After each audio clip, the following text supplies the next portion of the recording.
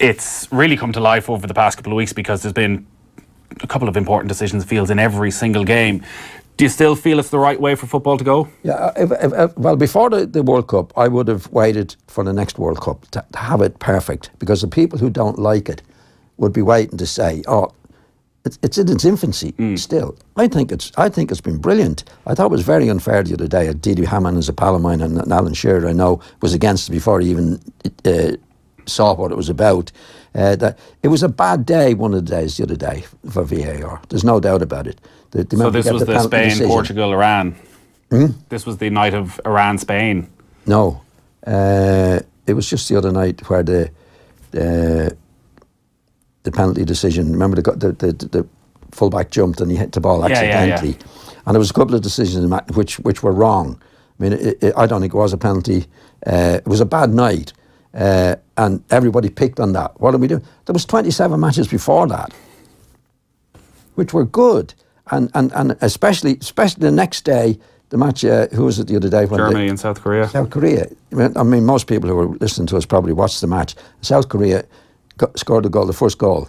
Now, I thought he was definitely offside. You have to eliminate that goal.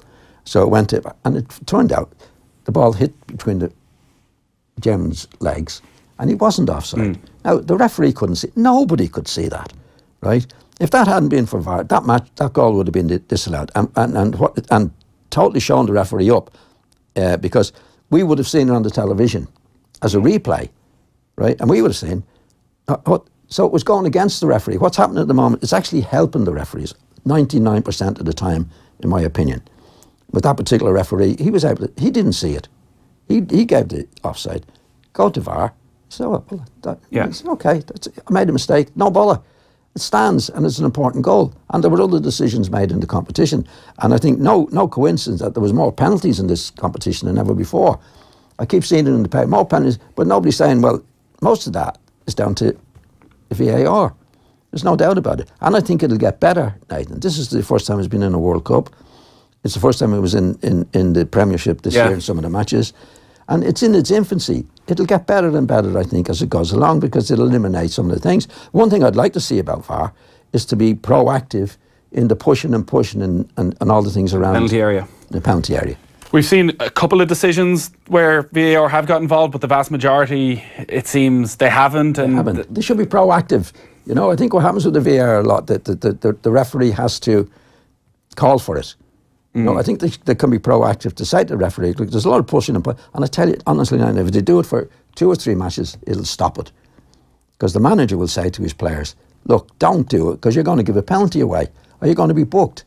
Just you can't. At the moment, they're encouraging the players to do it because they can get away with it. Yeah. The opposite will happen. They say, look, whatever you do, don't, and it'll stop it. And it has to be stopped.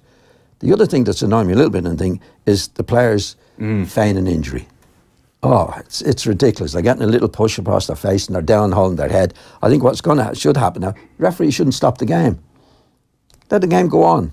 So if they think a player, I guess that's a difficult thing for a referee, because you'll need to get badly caught out once and somebody is seriously injured. Yeah, but it's like, obviously you can see a serious head injury, in my opinion. Yeah. You can see a serious, but they're going down. Somebody's brushing the side of their face and they're going down. You saw the Portuguese lad who was a tough nut. Yeah. And he got a little back and he's down. They're all doing it now. And every time, and they're really rolling around. Actually, you ever see them rolling around and stamping the ground? Now, my experience as a player, when you get a bad knock, the last thing you do is roll around. Yeah, you're in too much pain. You're too much pain. You just want to stay still. And once you see them rolling around in that. And I think if the majority of them anyway, if the referee said, no, we'll play on, they're up and about. I see them, they're getting down, getting treatment. And 2 minutes later, they're up running around. But anyway, it's just irritating. I think it should be stopped. And probably on a similar point, and maybe these are a couple of things that they can work on ahead of the next World Cup and heading into tournaments next season. The appealing for VAR, constant appealing for VAR from players, you'd assume. But that'll stop, Nathan. You see, what should come into it, that? It should be recognised by the player. If you go to the referee, he's going to book you straight away. No, so, see, everything is habit in football. You know, players are being allowed, when there's a penalty decision given against them, they're around the crowd. And people complain about the time in between. But if you take the time when there's a penalty decision which is controversial and the players get around the referee, how long does it take to sort that out? Yeah. Because they're pushing them here, they're pushing them there, and they're pushing them there. Now they're rushing to go to VAR. Yeah. Right? But they shouldn't be allowed to approach the referee. If any of the players come over, if it's 2 or 3 players, you book them. Yeah. Or you send one of them off. They just need to start doing that. They stop it. Everything in football is habit. And they've been in the habit of challenging everything that the referees players have, and they got away with it. Right? Now, if they start it now with the VAR, say, if you approach the referee, you're going to be booked. The captain can approach the referee, right?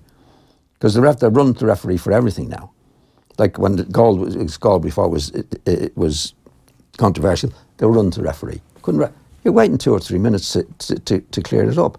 But they can stop all that. But I think there's nothing sure. In 4 years' time, when we play in the next World Cup, I think it'll be perfect.